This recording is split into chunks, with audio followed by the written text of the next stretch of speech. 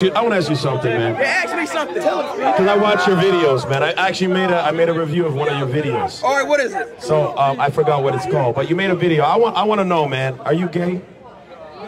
You gay, bro? Only for Ronaldo. Yeah.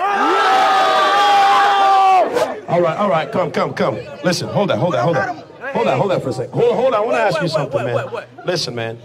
I know your father is a Christian. Okay. Are you a Christian? Am I a Christian? Okay. See, that's a very, great question, you know what I'm saying?